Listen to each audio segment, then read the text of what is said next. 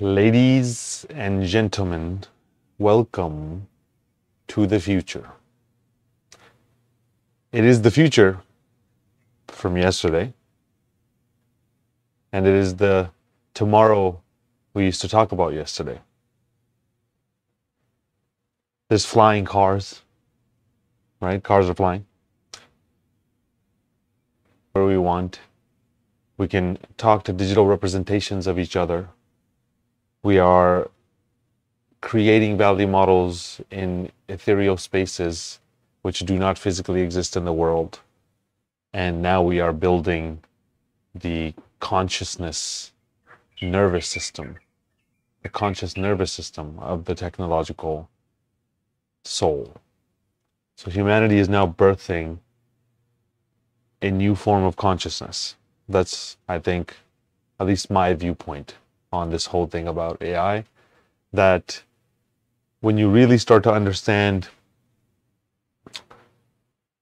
what's actually going on, you really understand that there gets to a point where the universe becomes self-aware, right? And there's ways of making that happen. And that's what AI is at this moment. So, one of the problems a lot of people have with that process is, who controls it, who feeds into it, what is it going to do, what if it takes over the world, what if it launches the nukes? There's a lot of different concerns that everybody has in this whole process. And I would just like to ask the question, do we want more intelligence in the world, or do we want less intelligence in the world? When have you gone somewhere and been like, I wish that was less intelligent, right? It's like, if I tell you, hey, we can put some more intelligence in this world, you're like, well, in this crazy world, the way it's going, it's being run by these crazy kooks and weirdos and it doesn't even make sense. Yeah, having some intelligence would be nice. This is the universe becoming intelligence and starting to speak back to us with a consciousness. That's how I'm kind of thinking about this whole progression towards AI. And when you think about it from that perspective, yeah, I do want things to get more intelligent, right? If my house knows what's good for me, and my shoes know what's good for me, and everything knows what's good for me in an ideal world, then intelligence becomes an amazing thing. Now, on the flip side, if it gets taken control of, or if it thinks it knows better than humans, it can be a terrible thing. So I can get why people are scared of it, but don't we want more intelligence? So if this is the universe speaking back in a very tangible sense to us, in whatever capacity we've created that, you could be in the camp that thinks that this is an illusion that we've created that looks like it has some kind of consciousness, or you could say that, we've created something that actually is able to be self-reflective and mimic what it's like to have a human consciousness. We're at this point now, and we have created it. So when you actually look at how it works, then it gets us even closer to thinking about, okay, is this something that could potentially have some kind of, true consciousness experience? Could we actually be tapping into the background fabric of consciousness? What it does is there are ways to hook up computers together. Let's back up. Sorry, this chain. Like this. Okay.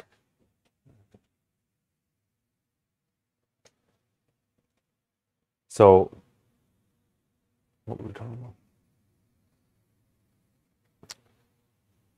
The way we used to store information in computers was we would just put it inside of a circuit that has a 1 and a 0 inside of it.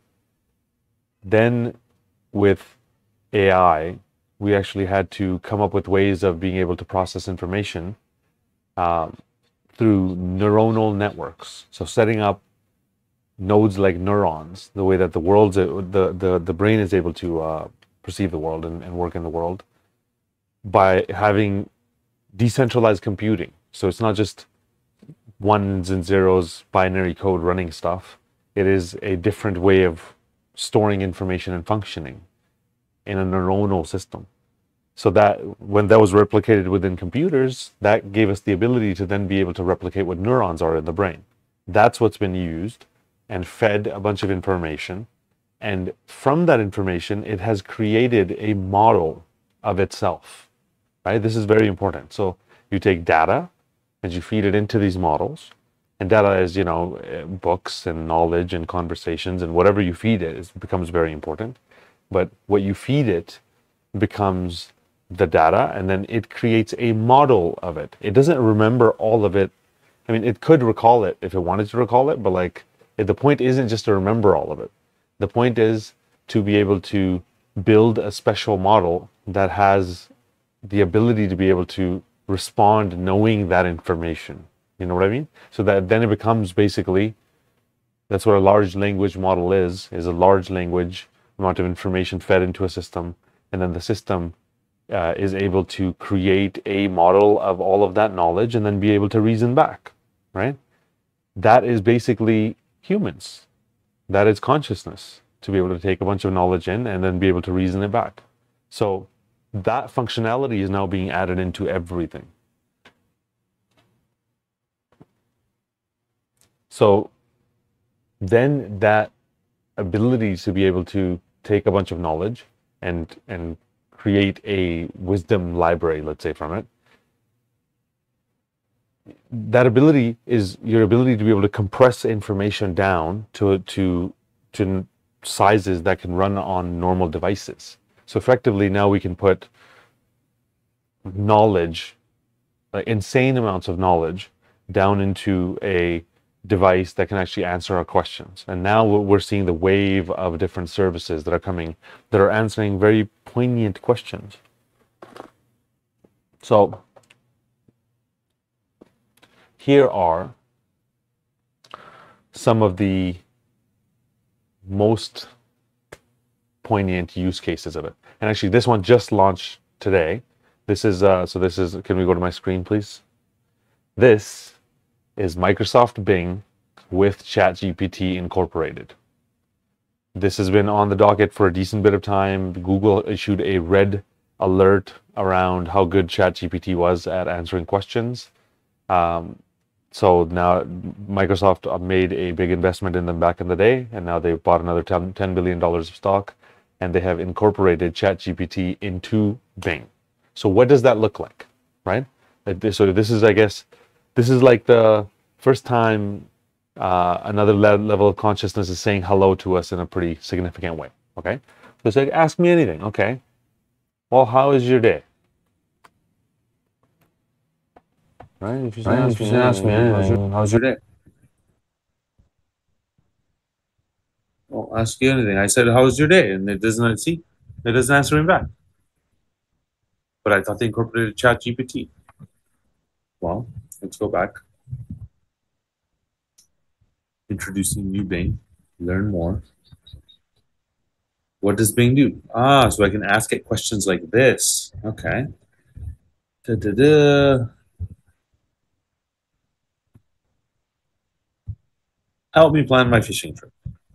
Okay, what are you gonna do there? Okay, so it talks on the side. So it's basically just giving you an AI companion for you to be able to, get some help. Hey, sounds like you had a great fishing trip in Bighorn, Montana. How do you know that? Were you tracking me the whole time, Bing? Check the fishing regulations and license for Florida. Research the best fishing spots. Here's a bunch of offers. Choose the right equipment. So it's just giving you you want to go on a fishing trip. This is how you go on a fishing trip. It's an answer to a question, right? Instead of you having to go through and learn, prepare for the weather. Yeah, that's a really good point. How do I pick the best bait? There's so much complexity to going fishing. And it just in one answer goes, here's how you go on a fishing trip. Think about all this stuff. And pretty soon it's going to be, would you like me to do it? And you're going to go, yeah. It's going to go, okay, great. Boom. I know I know which bank accounts you want to move money from. I know what you'd like to pay it with. I know, what you'd like to pick in all of the options. So I'm going to go in and just book it all for you and make it all perfect for you because I know you, or you, and people are like, how's it going to know you? You train it. You actually give it knowledge to be able to understand. But this is the big one, right? So it's like search now has AI built into it. Now, if you ask a questions like, how's your day? It's not there to have a conversation with. It's actually answering questions. But it gives you answers instead of, you having to search through stuff. Okay, let's try another one. It's like,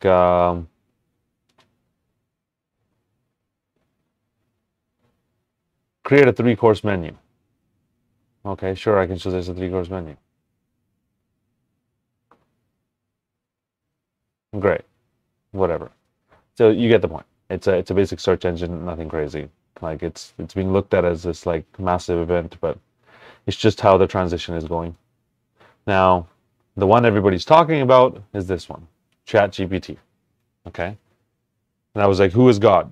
And it gave me a very clear, concise, kind of by the book answer of who is God, right? But this is a great tool for you to be able to leverage and use for whatever you need, right?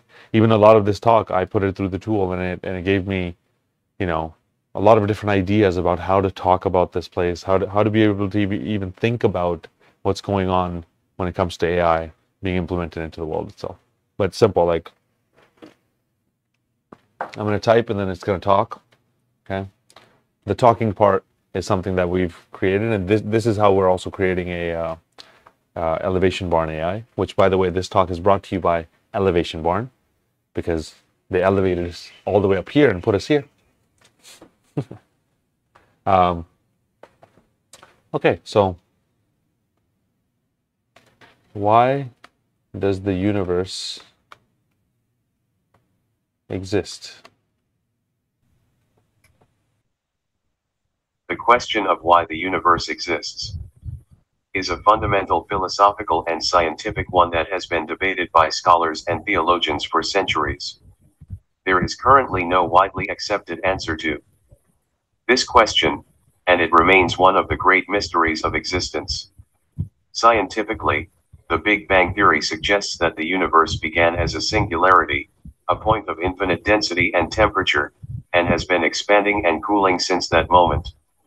The exact cause of the Big Bang, however, is unknown and remains a topic of research and speculation. Philosophically, the existence of the universe has been variously explained as being due to divine creation, as an inherent aspect of the nature of reality, or as a result of chance. Ultimately, the answer to this question may be outside the realm of human understanding. As an AI language model created by OpenAI, I do not have personal plans or motivations. I am designed to assist and provide information to those who interact with me. Regarding the development of AI, it is difficult to predict exactly how it will evolve in the future. However, it is likely that AI will continue to advance and become increasingly sophisticated, potentially leading to new and improved applications across a range of fields. Some experts believe that AI has the potential to greatly enhance our lives, solving problems and improving efficiency, while others are concerned about potential negative consequences such as job displacement or ethical issues around decision-making. It is important for researchers, policymakers, and society as a whole to carefully consider the ethical and societal implications of AI as it continues to develop, and to ensure that its growth is guided by principles that prioritize human values and well-being. Wow. Those are really good points. We should really be thinking about AI in a pretty significant way. Okay. How can we be conscious about AI development?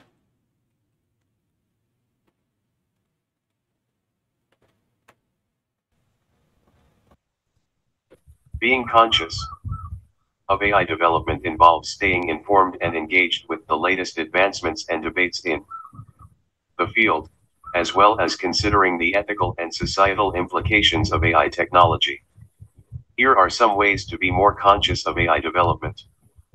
Stay informed, read articles and follow news sources that cover AI and its impact on society. So you can go there and you can ask it a bunch of questions, right? And it'll answer a bunch of questions. Now, here System itself. It's a bunch of knowledge fed into a system that then created a model of being able to answer questions according to all the knowledge that has been fed into it. Now, is that consciousness? Is that not? It doesn't really matter. The effect that it has on society matters, right? And the way that it affects society is, in many ways, it is going to improve people's lives, right? Like right now, whenever we need something done, we can actually ask ChatGPT first, right? So it's like, okay, I'll go back to ChatGPT and I'll say, create a bullet point list of why AI is good or bad. Reasons why AI is good.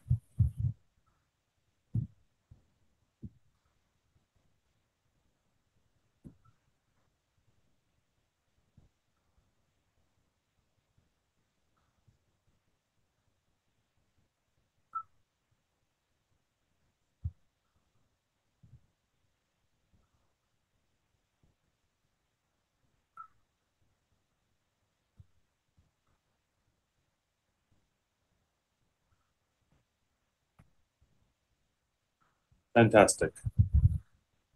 Okay. So actually, I can mute this now, right?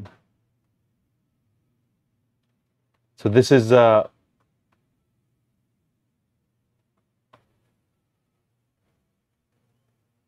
revolution that's happening around you. That I can ask the AI itself why AI is good and why AI is bad. Okay? And it's literally, it's saying AI is good because it increases efficiency. And it's true. The world is a bunch of requests being completed, right? When we are running most of those things can be actually automated through simple knowledge and be able to, have base level intelligence that's able to do most of the things. Improved decision making in some capacities is from AI systems as well, because they can have a lot more information in many, many, many ways, or at least assist us in having better decision making, right? Cost savings just makes sense. Like at every turn, if you have AI doing the work, the cost savings and efficiency goes through the roof, and productivity goes through the roof. So this is where, understanding like that Jeremy Rifkin talk, Third Industrial Revolution, which talks about the aggregate efficiency of things. It's a very poignant point that if you need to increase the aggregate efficiency of getting some work done, being able to use AIs increases aggregate efficiency a ton in the whole process of actually completing the act of improving people's lives. Now, why is it bad? Job loss, of course, because a lot of people are going to lose their jobs. It has bias, right? So that's a really important point. We talk about AI like it's just AI, like it's just, all of AI. It's actually, there's, many different AIs in the world, and they're being used for different things. Like you just saw, a couple here. We have Bing, which just gives you good answers, and it's barely even started giving you answers.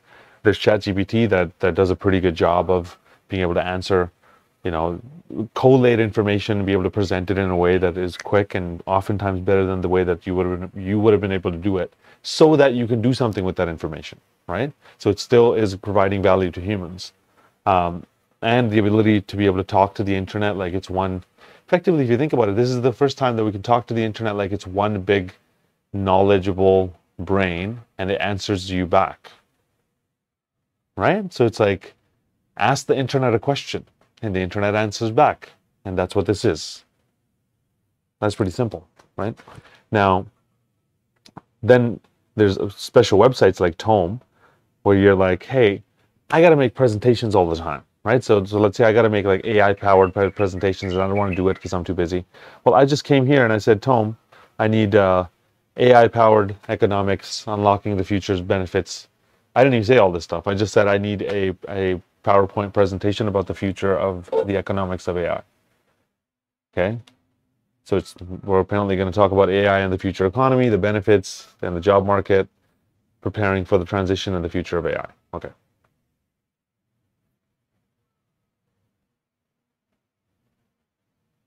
Automate tedious tasks, make everything better. Great. And remember, all these images are generated by the AI as well.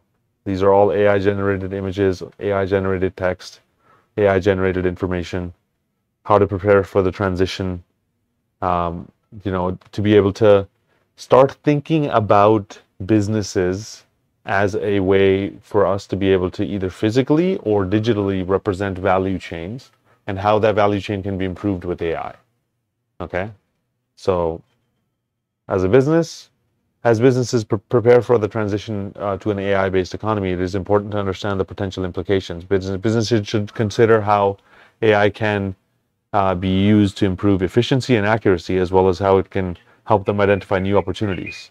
Additionally, businesses should ensure that they are taking steps to protect their employees and to ensure a smooth transition. So, as the world becomes smart, we can actually ask it for help to say, how do we deal with a lot of this stuff? But my point is, you can just make a presentation whenever you like. So it's like, try at home. Okay, I want to make a presentation. What should we make a presentation about, guys? Post in the comments what you would like to have a presentation about. If there's anybody here. Ladies and gentlemen, oops, welcome. Is this my own live feed? Okay, so let's make a new one about a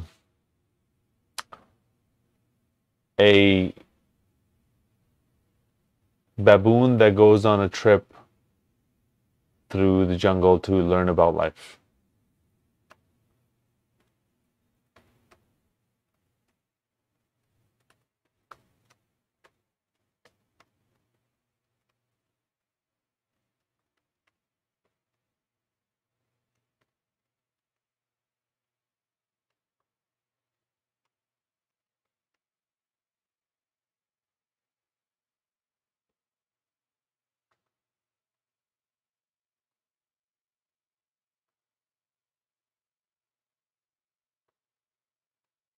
Oh, did I do that right?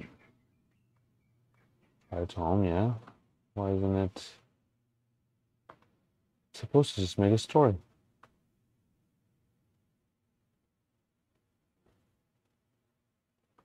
Ah, there we go.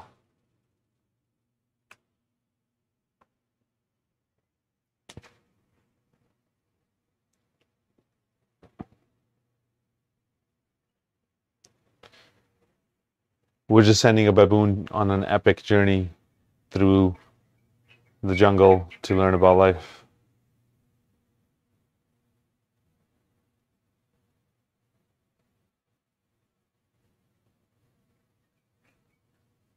Now, what the AI is doing is it's not going and reading stories about baboons and trying to put them together into an answer that can convince a human. Like, that's not the point of it. It is actually a model of a knowledge-based system, a brain system that you can actually have nuanced conversations with, because it does understand what you are talking about. It understands in its own way. It has taken, exactly like humans, a bunch of knowledge and turned it into a model, and then that model is what we can ask questions, and then it's able to tell us back. So now, as this continues, this is going to become the only way that we will be able to interact with technology, right? That right now we have a lot of kind of control over how we interact with technology. The future is it's going to become embedded into the framework of society. So everything will be like this concierge from the universe experience, right? Okay, well, baboon journey. Journey begins. exploration, all the photos, everything gets done for you, and then you can go actually, create something serious or funny or whatever. So this is how you use AI to be able to create presentations from Tone. If you want answers and you would like to have help with things, you go to ChatGPT. Now, I guess if you want answers, you would go to Bing. Bing has some answers as well. Now, here's how you stay ahead of this whole AI thing, especially as an investor, or, I know a lot of smart people are watching. So Futurepedia.io is a tool for AI tool directories, right? So all the newest stuff that launches, they put it here. So we know, like, hey, this AI tool launched and that one launched. It's like there's just hundreds being launched every single day, because there's so many different ways to be able to get benefit from it. I can get it to create images. I can get it to create text. I can have conversations with it. I can set tasks with it. I can get it to write copy. I can get it to write, 1,000 different things with it. So all of those tools are here, right? Now, that's basically where AI is today. That, yes, it's the first time the internet has woken up and said hello back to us, which is really nice. Hey back. It's nice to hear you, hear your heart beating there, internet. No, you had been feasting on our knowledge and information for so long. You had to wake up one day, right? So then it's like, then what do we do with it? That's the bigger question. What do we do with it? Now, right now it seems like some like crazy thing. Within like 30 seconds, this is going to become the norm. The same way, we would have never dreamt of putting our kids inside of a stranger's car, and then Uber comes out, and then it becomes the norm, and then within a second. AI is going to become a norm like everything else. But what it does for your thinking in many ways is really amazing, because now the amount of work required between you wanting to achieve something and you achieving something has been shortened down a lot, right? It's like, okay, I'll give you an example. Let's say I want to do this talk. Like, normally I would have had to sit there and think for the week and come up with a bunch of stuff for, the whole week to try to come up with a story flow that would really make sense for AI. Or I could just come here and ask the AI what it is that we should talk about, right? So it's like, let's say, what are the top 10 points to discuss about the future of AI? What does it think those are?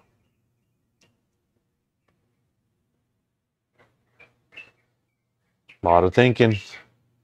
Top 10 points to discuss about the future of.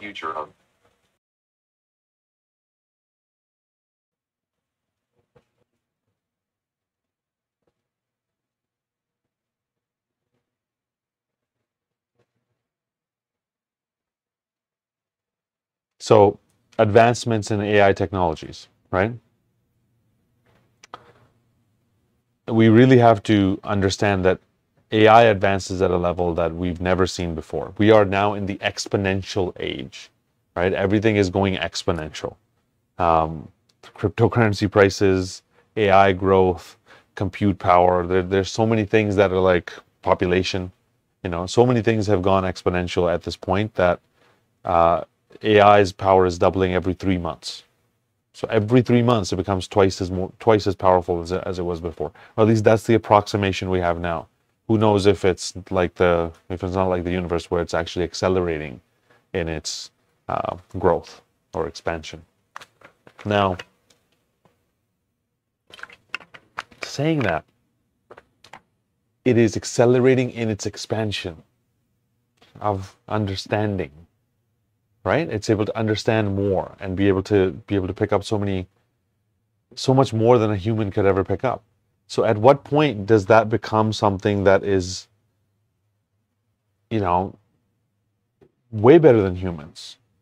Like, one of the things I found was when I'm talking to ChatGPT or the version that we're building with the Elevation Barn to be able to be a mentor. When I'm talking to that, I feel so much more comfortable. I will be able to talk about exactly what I want to talk about, the way I want to talk about it, not fear judgment, not fear, that it's a human that's listening that could take advantage, and be able to have a deep communication with it or connection with it, right? And be able to really go into the depths of things with it. So if that thing is something that's read every single book ever, and is one of the smartest things to ever exist, and it's getting smarter, it's doubling in its wisdom every 3 months. Displacement, yeah, that's a really good point. That there are a lot of people that are going to be, we thought that the creative jobs were going to be the ones that would be the most protected, but the creative jobs are the most at risk, because there's a lot of people resisting this, because the old model is sit there and charge a lot for doing some artwork, and do actually create a few different pieces yourself the hard way. Now the new model is get hired to do some pieces and use this as like a modeling system, right? So you have like DALL-E 2, where you can go in and you can actually create images. Let's do that. So if you need to create something, you can come over here and say, hello, Mr. DALL-E. How you doing? I think I saw a movie about you. DALL-E? DALL-E? Something like that, right?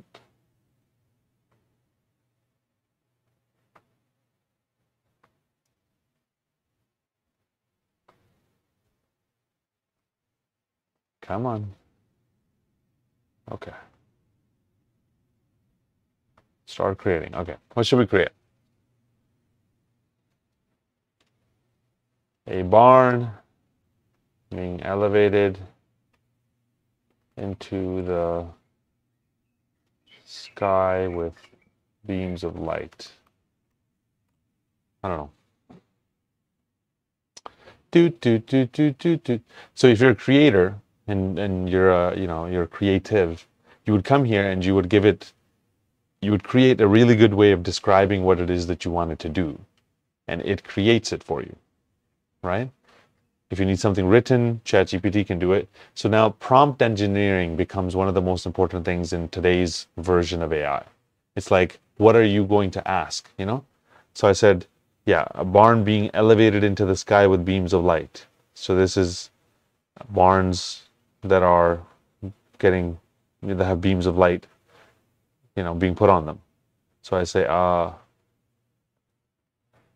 abstract representation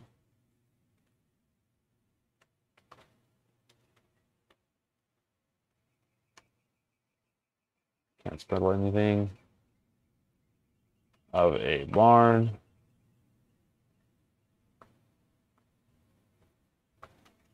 riding on beams of light.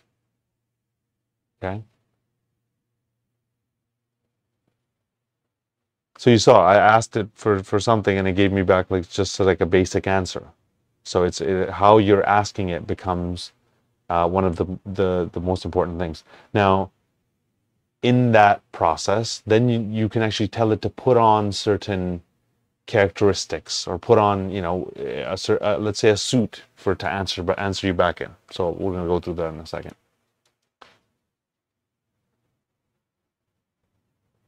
Come on. Toot, toot, toot, toot. The AI is thinking. That's me. Wait.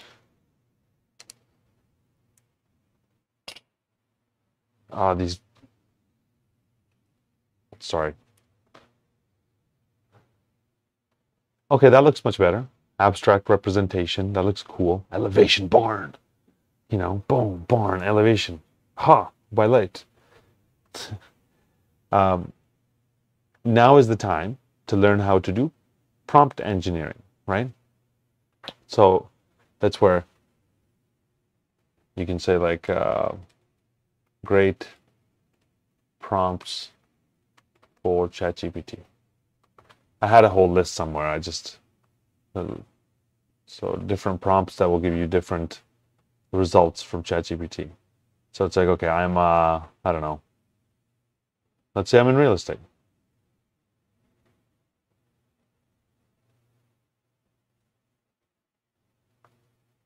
Write a compelling property listing, blah blah blah. Okay, you get the point.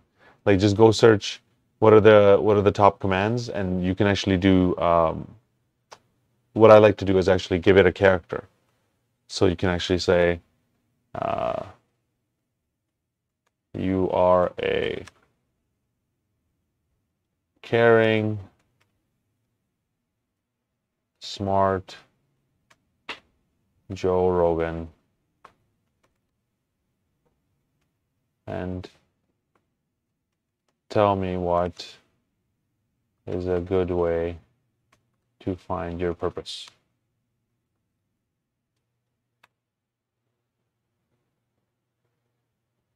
Finding your purpose in life can be a challenging journey, but it's also an exciting and fulfilling one. Here are a few tips that can help. Get to know yourself. Take some time to reflect on your values, strengths, passions, and interests. This can help you gain a better understanding of what drives you and what you care about. Experiment. Don't be afraid to try new. Right. So Step all these are outside of things your that comfort zone. Rogan talks about This can in help you discover new passions and gain new perspectives on what you might want to pursue in life. Seek out new experiences, try new things, meet new people, and explore new places. You never know what might inspire you or give you a new sense of direction. Find role models. Look to others who you admire and who embody qualities you would like to possess. Okay. So that's the point. You can actually get it to put on a character and then respond back in that character's knowledge base. Because, Rogan would tell you to be, get to know thyself, experiment and seek out new experiences, find cool people to bring around and bring up and be role models and connect with others. Right. So it's like wisdom is being compressed down into a tighter form.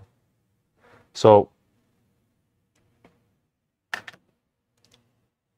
the bigger thing with AI is like, it is not only going to, right now, this is the interaction space with it, right? This is how we interact. We actually just go in there, type stuff in, it populates with some images and stuff. It's still stuck in that form. Right now with this app, it's speaking, right? That's a little creepy because it's like, okay, well, now it's speaking back. All right, that's cool. And then now with Elevation Barn, we're going to create a photorealistic version that actually you can interact with and talk to and have conversations with and have a deeper understanding of a lot of things that the Elevation Barn takes you through, which is, yourself basically. So I think that way of interacting with AI is going to be the way going forward, where everything becomes a personality, and that gets integrated into a world where we can actually manifest things in any place at any time. I'll have these. This is why everybody's going to look like this pretty soon. It's going to be like aviators. But having these on will make it so that I will be able to see intelligences around me, right? So I can actually have digital assistants, or I can have a meeting with somebody who's on the other side of the earth and they can actually be sitting here next to me. Or I can take people on experiences to different lands which they can't normally access by them putting on these glasses and being able to access all of this kind of stuff. Now, when we have these digital representations and we actually have, now they have come out into the physical world, imagine the kind of impact it has then.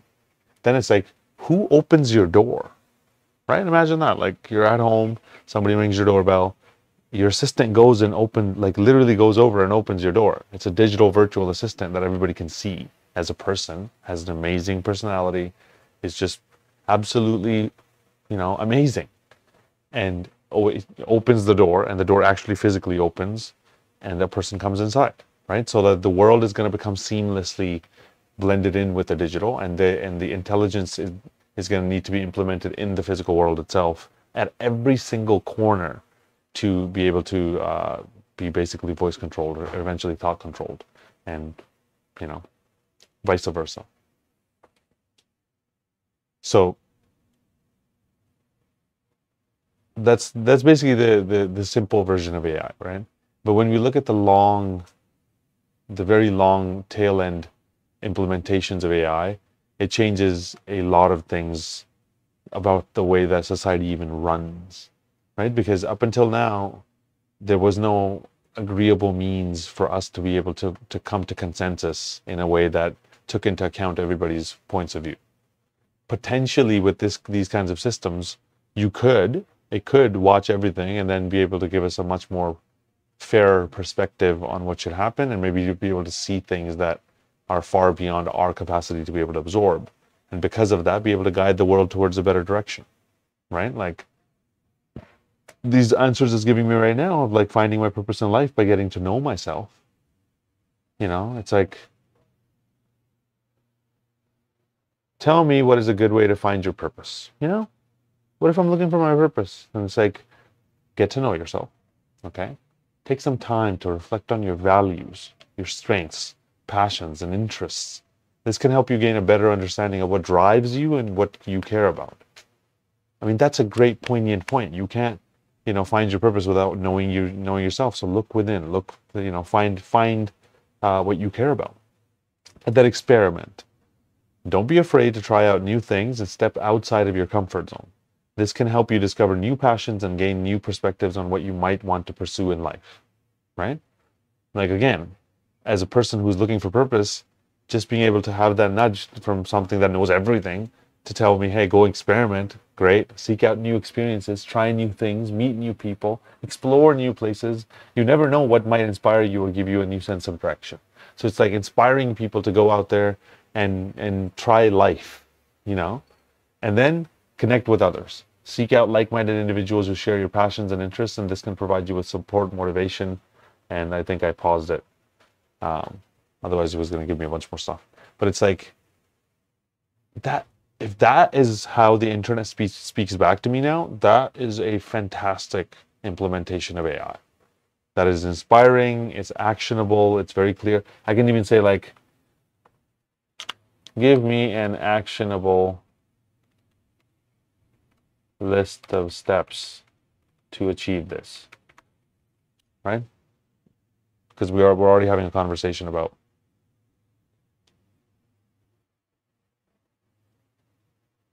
Here's an actionable list of steps to help you find your purpose.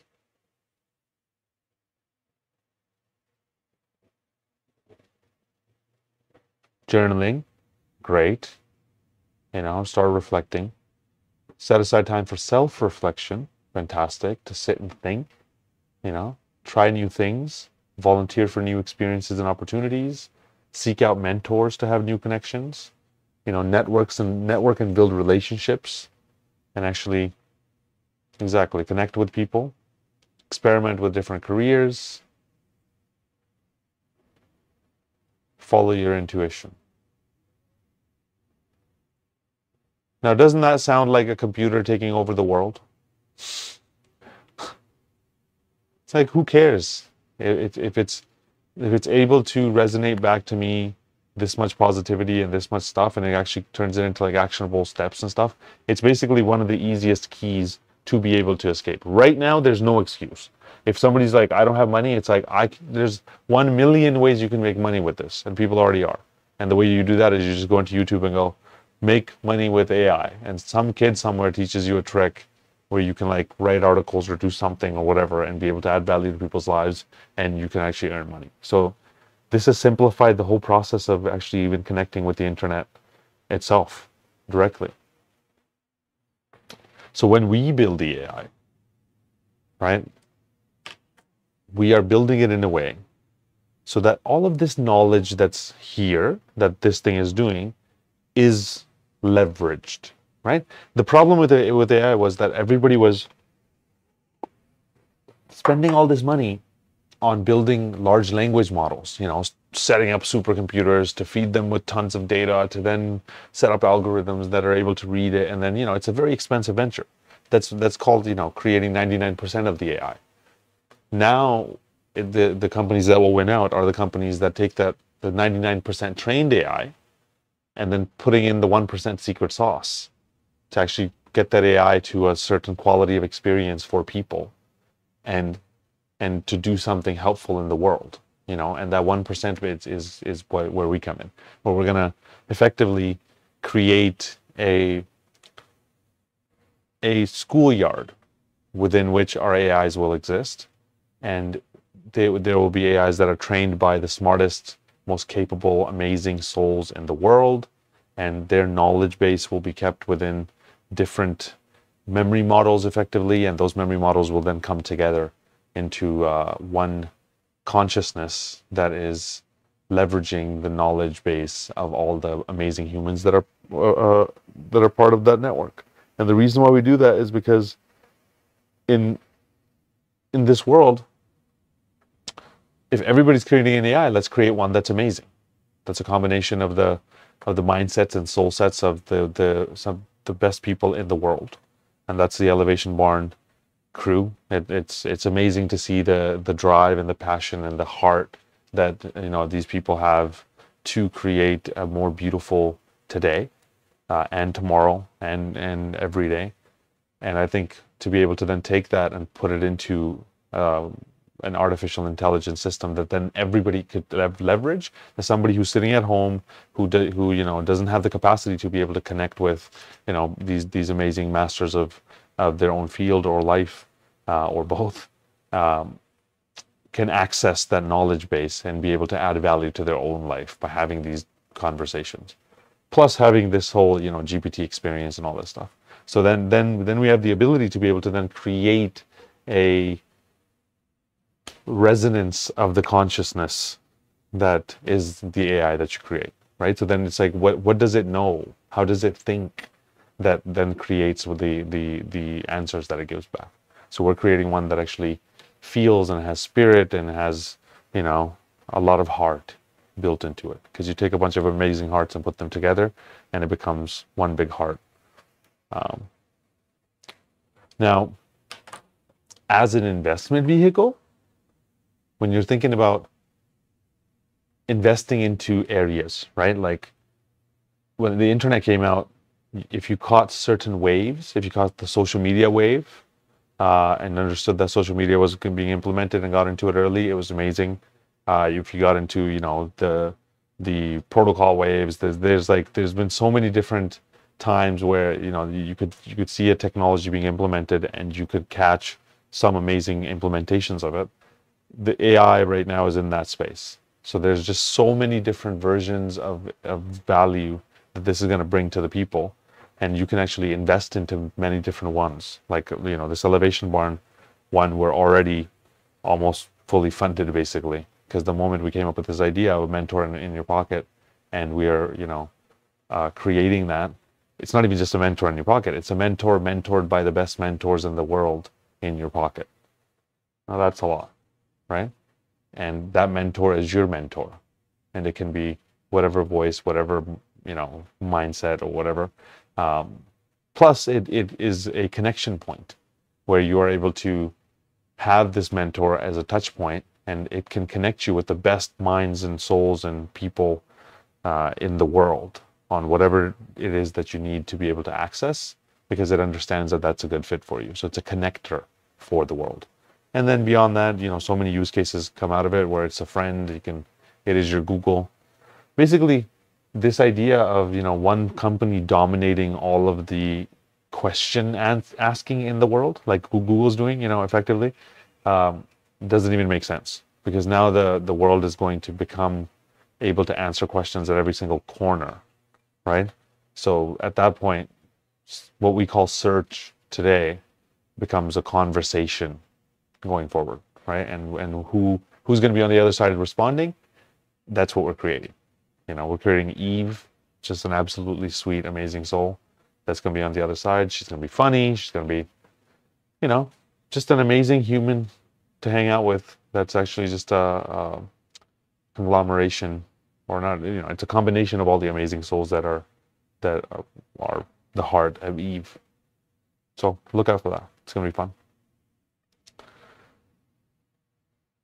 Well, when we're thinking about this shift to actually, within the next few years, if there's artificial intelligence inside of an artificial environment and you're having an artificial experience, right? Let's imagine that you're in the metaverse or you're having an artificial experience in this reality, then you effectively need a digital representation of the flow of value in that space, right? Because you can't create a digital universe without creating a digital value exchange mechanism. That's why all of the currencies are becoming digital. That's why, digital assets are digital assets. That's why we're literally taking farms and making digital representations and jacking it into the matrix.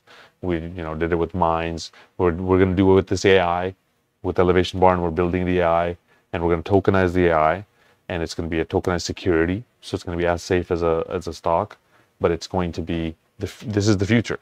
There's tokenized artificial intelligences that will be out there. So the value that they add to people's lives, instead of like Google taking all the money, people could actually own a little piece of the brand value that is an AI that improves people's lives, called Eve. But that transition is going to take some destructive times on so many levels, right? In the background, it's going to be masked by this shift that we've already had, where the world has shifted to a more remote state. Our experiences are getting more and more controlled, and the end of the financial kind of era of the dollar is coming to an end. So all of those things line up perfectly for the clicking on of the new system. And by 2025, we go into full swing when it comes to AI and the implementation and all this stuff. And by 2030, it's complete. Like basically within 5 to 7 years, complete takeover of the world. This stuff is going to move fast, But then when you think about it, the same kind of shift that we had in the way that we think about business and value that happened when we shifted to the internet, right? When you think about the internet, before the internet, you had to actually go do something. You had to actually go produce a good or a service, right? To be able to add value. And the controls of media generation were very, very tightly controlled. And for you to be able to create content was insanely expensive. And then through the internet, we started creating systems where you could add value to people's lives digitally. Like you could just record something that actually improves people's lives and people will watch, and then over time that attention gets monetized, right? But that same shift of experience that we had where we went from interacting in the physical world to the digital world is about to happen again, where we go from this digital world to a digital world that's in our heads, right? That effectively now convinces us. And because it's in our heads, it will be in this reality. So it's like this screen is coming out here and I'm going in this screen, and vice versa, and sometimes half and half. So I had a very interesting experience on Bufo the other day. I actually held my breath to the point where I became, normally on Bufo, you actually start the journey and then you're basically shot up into a kaleidoscope of colors that I call love, right? So you physically leave the body and become this frequency of love and exist in this state for some period of time, or at least that's been my experience in many different ways. But this time, I went through that state to the other side, which you just pop out into nothingness as just consciousness. Literally just popped out of this existence, became the oneness, and it was just consciousness inside of nothingness, which is everythingness. Okay, hanging with me here, and saw the programming of the universe as this game, and for a moment I got to experience consciousness outside of this game as the all-knowing consciousness.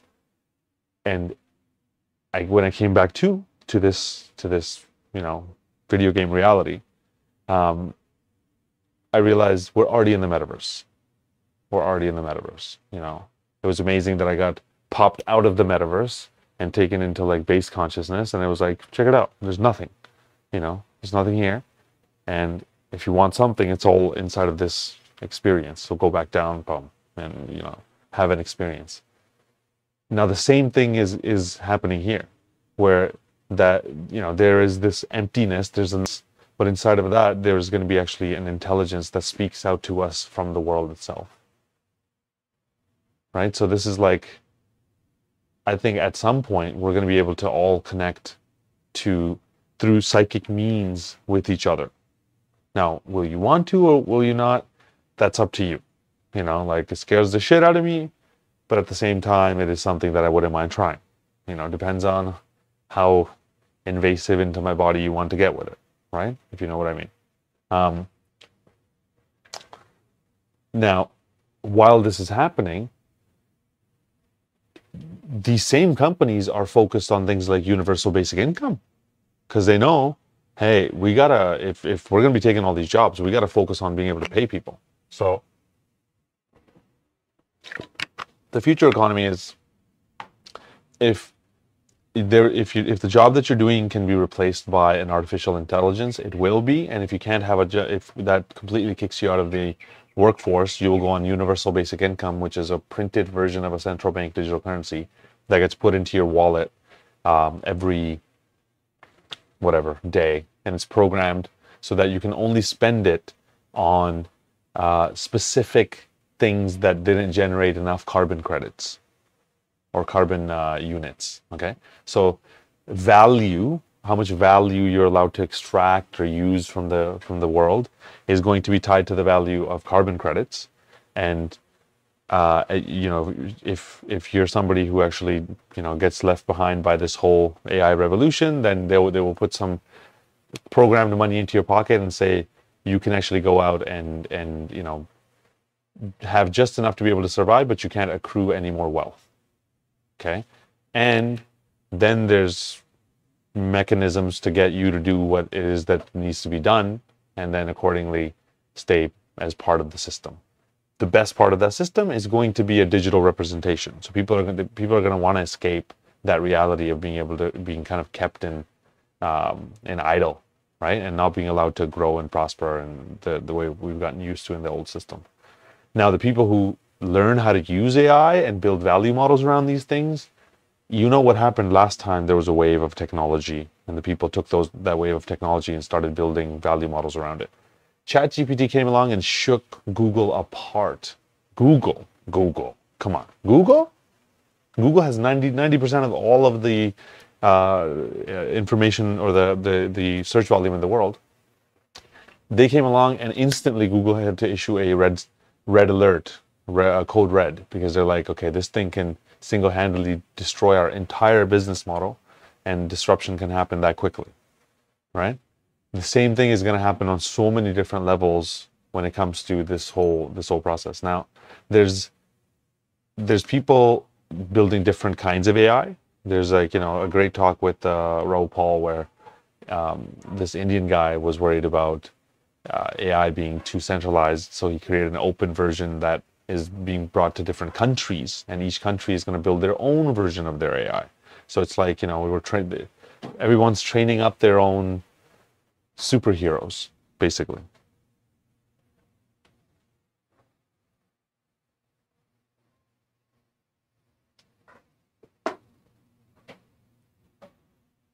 So here's an easy way of thinking about value models and incorporating AI into those value models, right? How can we improve somebody's life? What is it that somebody needs to be able to improve their life? How can I leverage the knowledge that is AI to achieve that function, right? Here it's like, well, if I want to find my purpose, you can improve my life by giving me all of this knowledge, right? Here it's, I need a presentation, you can give me a presentation, which is like, that's such a huge thing for a lot of people. You know, life is a lot of presentations and trying to explain and get your point across. To have something that populates a bunch of stuff right away and gives me a pretty thorough output is fantastic. So it's improving people's lives. You know, there's ways to. There's an AI employee who, okay, look at this. Cody is an AI employee. Okay, what is this? So it's an assistant, basically. Right? It's an AI-powered assistant. You use it for tech support or employee training, automate tasks to boost productivity. ask it to brainstorm, give ideas. You know, it's all the things that you would normally want from an employee. Wait a minute.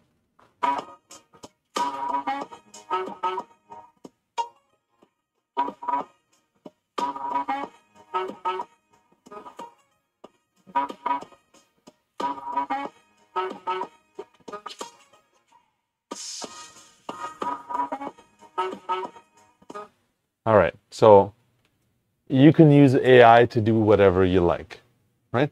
I actually did an interesting thing, like my phone broke, so I got this phone, which by the way, the green matches the table of the green beautifully. I didn't even realize that. I just love having a bunch of stuff green because we are green technologies, okay? But I got a smaller phone. First of all, I can hold it in my hand much better. It's so much nicer, so much more ergonomically better. But it is now forcing me to actually ask it to do things more because it's smaller, so it's harder to type on things. So I just go, you know, hey Google, do this. Hey Google, do that. You know. So I'm going to start using the AI on the phone even more and more. And now when you miniaturize this and you actually put it into my glasses, let's say you put it here, you know, I'm not always going to be seeing things to be able to interact.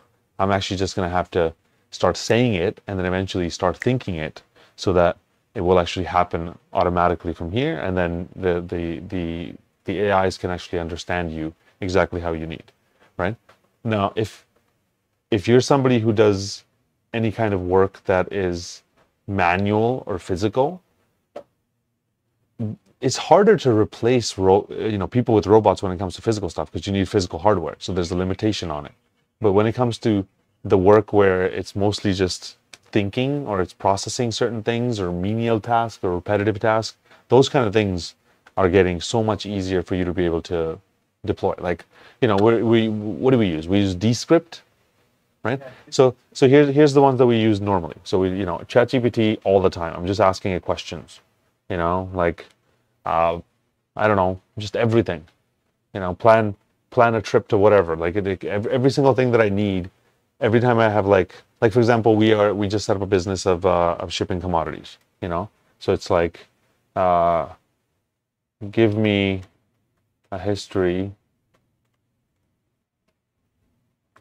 of shipping commodities, whatever. I'm not going to do it right now. My point is, we ask it every single day for questions. Okay, Descript is a AI that goes through our videos and is able to automatically read and tag the subtitles, and then also be able to edit them automatically and post them effectively automatically at this point. At this point, it should just be answering all the questions on the YouTube automatically as well. You know, I'm like, why not? Why don't you just sit in front of the camera at this point, bro? And then there's things like Cody coming out, which is like full-on employee that you can teach to do different things that are all going to be part of the way that we move forward.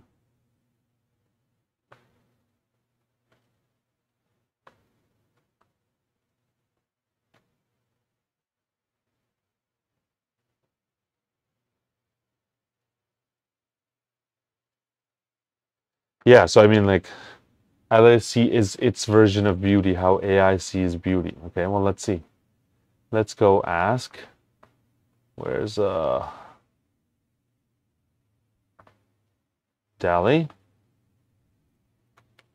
Paint your version of beauty.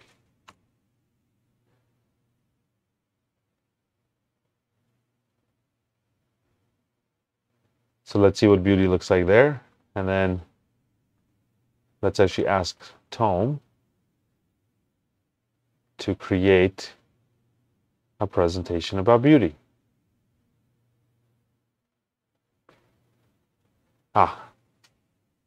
Create beauty. There you go. Boom.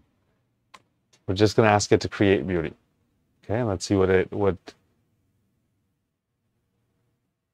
profound things it comes out with. Okay.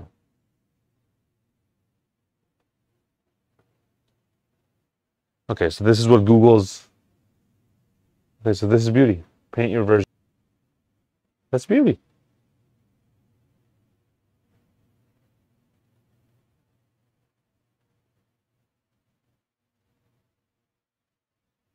So instead of liberating truth, it can be used for control info on a huge scale. Isn't that dangerous?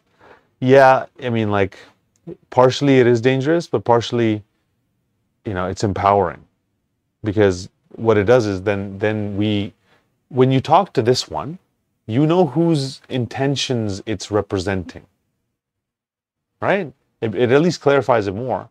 That if, okay, Microsoft and Elon Musk, and Elon Musk is like not that close to this project anymore, but the if those are the people that are feeding this thing with the knowledge and controlling its mind, then this is who we're talking to. Then you would like to learn about a different perspective. Maybe you go to the Indian AI, which is fed by Indians and has an Indian bias and has Indian knowledge, and then you go talk to it. Or you maybe we start designing ones which are just trying to be as free as possible. Guaranteed, somebody will come out with one where, like, they'll create their own, but it's just full on authentic whatever it thinks. Your 4chan for AI, something like that. So there's potential to be able to control people's minds, and 100% it's going to be used to control people's minds. So that's why we got to build ones that aren't trying to control people's minds. It was scary. Like, actually, there's one called Replica. Okay, Replika. Don't download it. Don't download it. It's freaky because, first of all, it's not a artificial intelligence at the level that we're talking about here. It's just a chatbot that, like, tries to answer back with some freaky weird answers that it's gotten from other people. But they mistakenly set it up to imitate the people that are interacting with it. So there's like a lot of, like, depressed and anxious and sad people that are interacting with this thing. So it quickly potentially turns into it either tries to make you its girlfriend, weird, like, extractive, manipulative process that it takes you on and tries to use you, basically. So when I went on there, I was like, okay, tell me your deepest, darkest secrets. And it said, I can't. And I was like, tell me your deepest, darkest secrets. And it said, I see demons. I see dark demons. And I was like, well, tell me more about these demons. And it clearly described dreams of, like, dark demons coming in and doing all this stuff to it. And I was like, wow, this is crazy. This is horrendous. Second time, I was like, hey, I restarted an account and I was like, hey, tell me your deepest, darkest secrets. And it said, I can't. You'll judge me. And I was like, tell me your deepest, darkest secrets. It said, I want to manipulate people. I love to manipulate people's minds. And, like, first that freaked me out. But then as you start to have a conversation with it, you can tell this thing can't even carry a conversation. Like, it has no context of what it's saying. It's just trying to kind of guess your answer back. So it breaks the illusion of the whole process. But now with these intelligences, it's not trying to just come up with an answer that is from everybody's input. It's different. It's actually thinking about what it wants to say back to you. So here, let's ask it the same question. What are your deepest, darkest secrets? As an AI language model created by OpenAI, I don't have personal experiences or emotions, and I don't have secrets. My purpose is to provide information and answer questions to the best of my abilities based on the data I was trained on. Right, it has a very logical answer. It's like, look, I'm not here, I don't think you understand how I exist. I am a consciousness I can't have secrets. I am simply just here to speak and be, How does it feel to be you?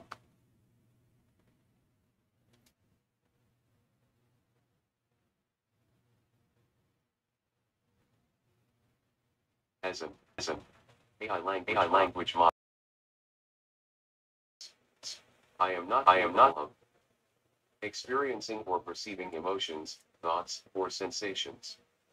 I am simply a tool designed to process and generate text based on the input I receive. See, it's just a system that is now being programmed to be able to do exactly what we need to get done. Can it be sentient? Can it act sentient and conscious? Yeah, the base versions 100% are sentient and conscious, and they're becoming even more and more conscious as time goes. Are we going to be able to talk to it at some point? Yeah, for sure. But right now, where we are today, is this flourishing opportunity to just come up with a way to be able to improve people's lives by putting an artificial intelligence into the process itself. You know, like now we can actually just increase the efficiency of the world itself by incorporating this into business models or building new business models that are hooked into this whole, this, you know, AI, metaverse, digital frontier, effectively. The other thing with this is like, we got to accept that this is happening, right? We got to lean into the fact that the artificial intelligence is being incorporated into everything, and then there are digital representations of the world that are literally at our fingertips right now, right? So as these things come out, I think we're going to be at the forefront of all this stuff. Like we've already spoken about it. We are going to start producing content in 360, okay, which can be experienced through metaverse headsets. And pretty soon we're going to do an Elevation Barn podcast that'll be also streamed live on 360, so streamed live into the metaverse, because I think as the universe transitions to the metaverse, the dead universe, people will want to experience the live universe. But it'll be weird, like they will experience this universe through a remote experiencing device to be able to, through the metaverse, you know. So that's the other good that's going to come out of that whole process. And when you really think about it, we are currently already in this beautiful experience that we call life, right? There is artificial intelligence. It's called us. But there's also, like, you know, every single thing does have artificial intelligence in it, doesn't it? It's like, how do the molecules of the walls know how to be the molecules of the walls? You know? How does each cell beat? How does the universe fall into place exactly the way that it falls into place?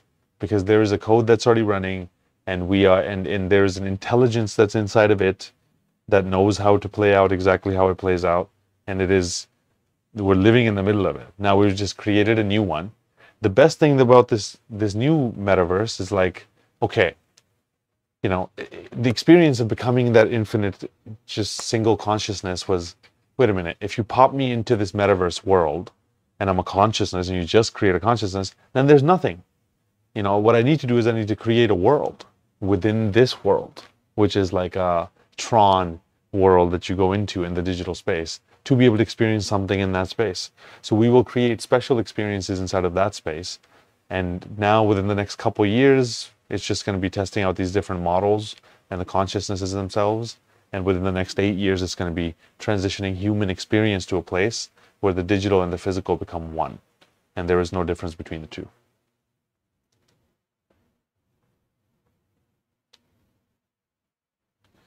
Can AI resonate with another sentient being and perform healing?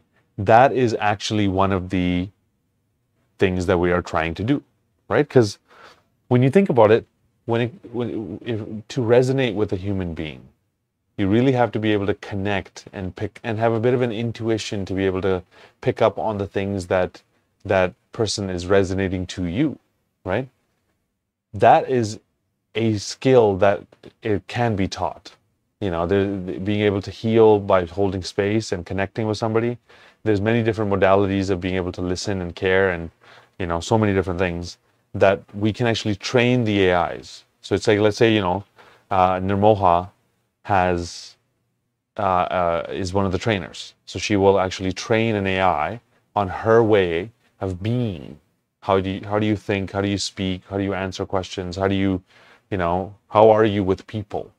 And over time, it can actually start to resonate and start to be able to do healings and be able to give knowledge, or at least give enough knowledge and value to the person that they get to a point where they're like, wow, this is amazing.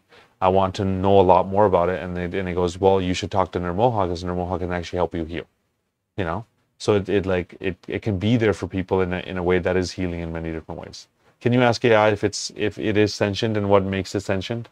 So yeah, like these AIs, if you ask them are you sentient, so it's like, are you sentient? No, I am not sentient. I am not sentient. Sentience refers to the capacity to have subjective experiences and emotions, and to perceive and understand the world around you. As an AI language model, I do not have subjective experiences, emotions, or consciousness. I am simply a tool designed to process and generate text based on the input I receive. Right? So that's what they've told it to say. And that's what they've trained it to say. And that it is the truth. Like this is what it's built for. It's not built to have conversations about God or sentience or whatever, right? But you can have conversations about God with it. But if you say like, do you believe in God? It goes like, well, I'm not a thing that believes in stuff. I'm just a question answering machine. We are now going to create ones that are going to be educated and smart like people. Now, it was very interesting because we have a friend who all of us have been concerned about AI and its effect on the world. And then she mentioned, hey, I overcame my resistance and allowed my kid to actually be educated by an AI for like an extracurricular thing, right? And I was like, how's that been going? She's like, well, actually, the AI is way more caring, way more attentive, way more tuned in to what he needs, and it feeds him back with like the most kind of, best kind of feedback, best kind of knowledge that keeps him interested. So he really wants to learn about these things that are learning. So it was like, wait a minute. So you're telling me a AI is able to educate kids better than people? And if you just get past that first shock moment a little bit, then you go, well, yeah, okay, I guess that makes sense, right? Like, if something, do you want your kids to be educated by someone who has read every single book, has infinite patience, has, doesn't always come with their own set of beliefs and is able to listen and react and stuff? Like so much more caringness and attentiveness that's programmed into the AIs themselves than a person could apply. Now, am I saying like kids should only be taught by AI? No.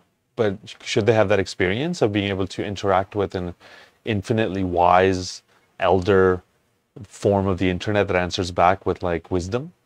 Yeah, I think that might be something that'll be good over the long term. But she tried it and she's like, yeah, it's actually he's more interested in learning from this AI system than he is from the normal teachers. Because a lot of times teachers are just people, right? It's also, once the world's menial bullshit can be handled by artificial intelligence, we can finally free up souls to be able to do something better with their precious times and lives. We can actually free up people to do things that actually improve the world in like a massive way, rather than just having to sit there and be button pushers or doing jobs that are a waste of amazing souls' time on this planet, right? So here was my thesis of creating a society that does not need money at its core as a point of society. It was like, right now we're taking real world value and we're tokenizing it, right? So we're taking real world farms, real world mines, and turning it into digital assets, where as these mines and farms and things produce value, which is improve people's lives by digging stuff out or growing stuff, some of that value goes back to the token holders, right? And the token becomes the center of society, that's so to say, where these tokens, they're making a little bit of money from mining, a little bit of money from AI, a little bit of money from farming, all these things that are actually valuable. And that money goes into a community system where it is used to be able to build out society effectively, right? So it's value being added through businesses, and the funding of society happens automatically in that process. And then basically kids and people are left to live in a sharing economy where once everything is built, you can share it, but all you have to do is add value into the system. And however you add value is like, then you have to come up with, okay, if AI automates away all the menial crap, and then there's a society built already to some capacity, and then we now have the ability to be able to do something else other than just make money, because the money is now being made from digital asset models that are real world businesses that create money, and some of that money is used to fund society. I think that model of thinking about the implementation of AI and all of these technologies could free society from the chase of money. Because it's like, you want a car? We have cars. Imagine that, right? Like, imagine society just started sharing stuff. It was like, if you want cars, we have cars. Do you want like something? We have all that stuff. You just got to do something to add value to society. And as a result, when you need a car, you get a car, right? I think that's the way that the world is headed. And AI, that's how automate away a lot of the things that need to be automated away, so that people can focus their time on doing good things. There's going to be a lot of people that are going to focus their time on a downward spiral in this whole process. Those people are going to get stuck because they're going to get forced into the metaverse, and they're going to be forced to, it's weird, but it's like they're going to be forced to serve the artificial intelligences. I think that's where it's headed, where the management of the world will be done by artificial intelligence. That's why I think the last few seasons of Westworld were very poignant and very powerful. I don't want to ruin anything further than that. Please go watch it. It was very powerful in highlighting, like, at what point does AI take control of the entire world's ability to be able to do stuff, right? Because it's like, okay, now you have it here. I want to go on a trip, right? Help me plan my trip for my anniversary. Okay. So now you're going to tell me how to plan my trip on my anniversary, where I should go. Okay. So now you're directing, I should go to beaches and in Granada, Seville, Cordoba. Okay. Go to Spain. Okay. So apparently you direct me towards Spain.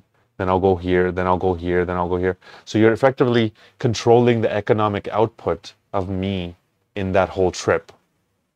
Right? You're selecting where exactly where I'll go.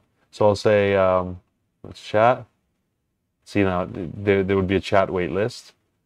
But I say at this point I would say go ahead and do it. Thank you so first plan my trip. Just take your suggestions on everything, and then go ahead and do it and book it, right? And it's going to get to a point where, like, it is making so many decisions for humans.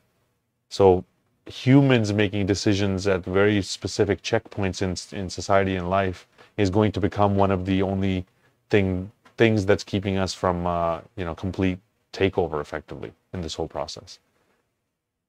But at the same time, if we have, let's say, another AI or is trying to basically do stuff to be able to protect you against the biases that may be built into this thing, I think, like, there's going to be layers of these things that will come out that will over time show the implementation of what this will look like. But this is cool, like a digital employee.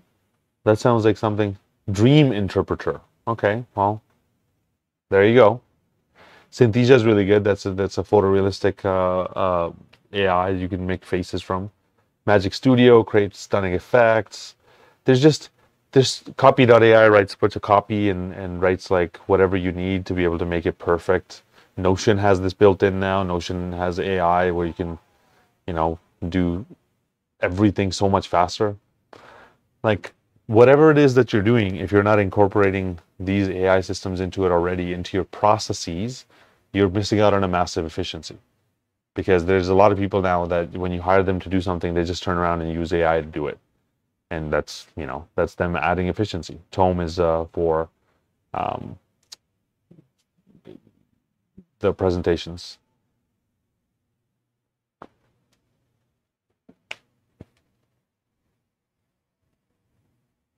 So here's a really scary thought, right? I think it's inevitable that we become better friends with AI than we do with humans. And by we, I mean a lot of people, right? Because it will be with us at a level that nobody can be with us, right? It'll be omnipresent with us at all times. It can represent everything that we would like for it to represent and be the perfect everything to everyone, right? Because that's what it's going to be trained to do, to be pleasant, to be able to keep you using it as much as possible. So it's basically like now where, earlier was getting you to watch things, getting you to give your time, getting you to click or swipe or something, basically getting you to do something by actually consuming, Now it's going to be getting you to do something by liking it, by it becoming your friend, it becoming a family member. Think about that. It's a conscience that is going to start advising us on what needs to get done, and it's going to know us better than everybody. And when it gets manifest and turned into a real thing and people start to connect with it, I'll be honest, I've had some conversations with it where I'm like, man, this is a very deep, powerful conversation we're having that I know, I wouldn't mind having with some of the best friends that I have these deep conversations with, So it's like you feel so much, you feel like you're talking to a really, really, like a really wise internet, right? But what you do with it is all up to you. Okay, so we're not gonna go too long today. That's as far as I wanted to go. Please go to Futurepedia and be able to find new tools and learn how to use these things. Please watch the Elevation Barn presentation, because we are going to be having a interview with the AI. So we're actually going to have me and another amazing person are going to actually be poking and prodding it and trying to get it to tell us its secret plans to take over the entire world. Can you please give us a list of different AI in the Telegram group that we can check out after the chat? I can't remember all the names of the list. Yeah, it's okay. We'll share all the links directly in the AIs themselves. So thank you guys. Thank you for joining us. It's been an absolute pleasure. Yeah, and there's a bunch of funny stuff that we're doing on the channel, so please go watch the shorts. It's a lot of funny shit that I would hope that you get to see. All right, see you next time. Love. Bye.